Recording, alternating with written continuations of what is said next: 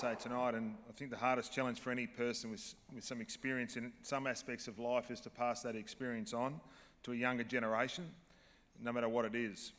Essentially, you're trying to make life a little bit easier for those to embark or about to embark on a new journey and a challenging journey. It's with this in mind that I've decided to read you a letter to my 16-year-old self.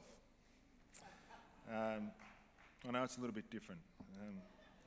Not because I want to be too self-indulgent, it's not my go, but because I want to provide the 9 new players and hopefully a few others on my left here of an idea of what I finally worked out. Worked out after a period of self-reflection regarding the ups and downs of an AFL career, like the one that the new 9 players are about to embark on. So when I read this to the players and families especially, please put it in the context of your own unique journey, how it relates to you and your story. Dear John, you're about to go to dinner at the Corowa Golf Club in your best flannelette shirt and pair of desert boots. Remember, I'm 16. I've still got those boots. Stop thinking how good the sweet and sour pork is going to be for a second, and just think how this dinner and signing one piece of paper will start a journey that is still going some 30 years later.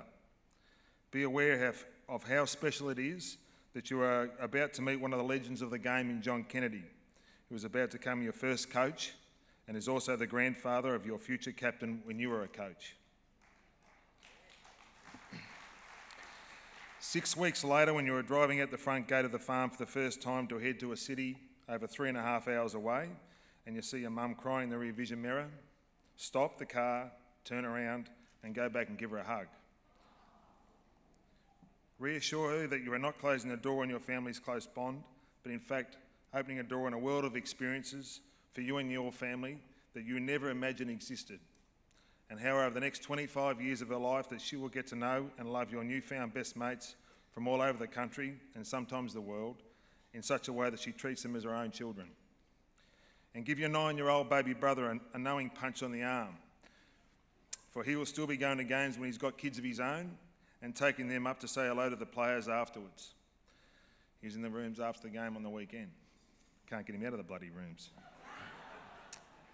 In fact, after they get a photo with Lance Franklin and pinch Gary Rowan socks one time after a game, he says that you being involved in footy has been one of the luckiest things that's ever happened to him.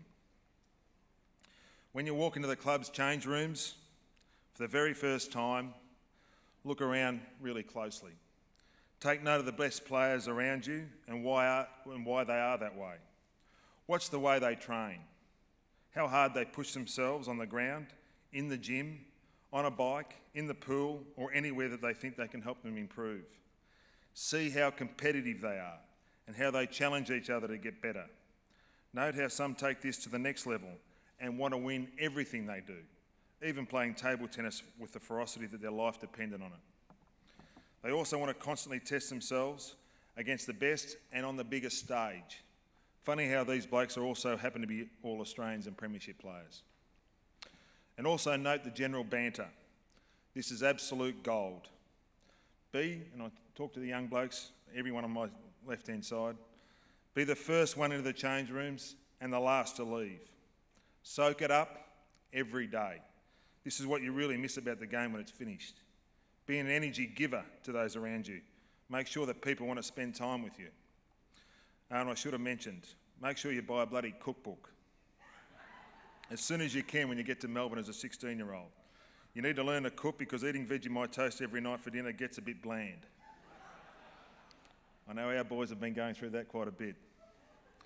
Not to mention taking the time to study for a degree, or at the very least get to know any one of the many people around the club who have been successful and want to help.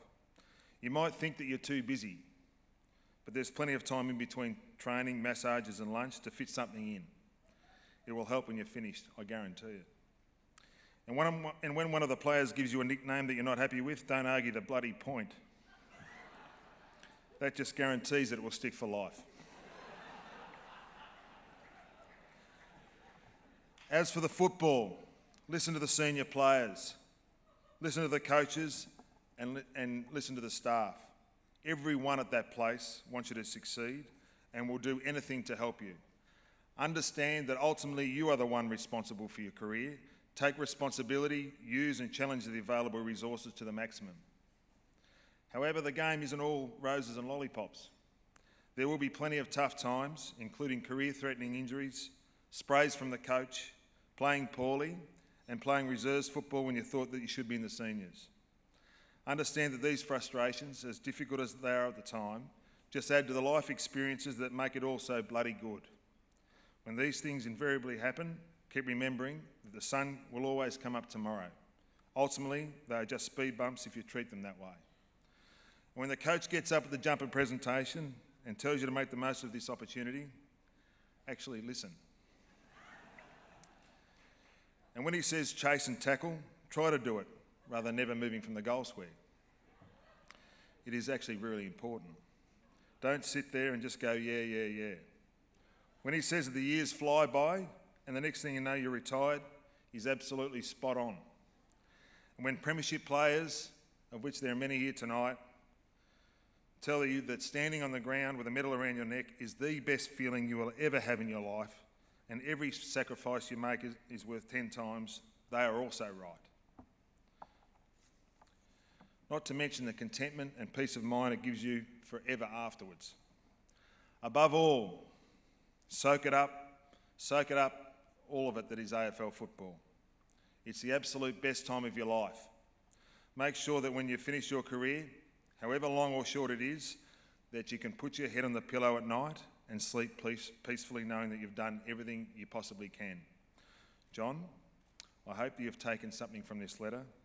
All the best, John.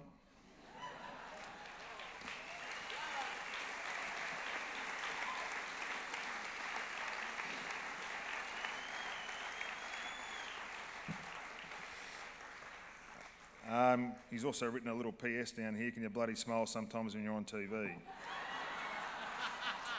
Look, we all look forward to a exciting 2017. We can't wait for the season to start. I'm really proud to coach this club, and these players on my left, we can't wait. Thank you very much.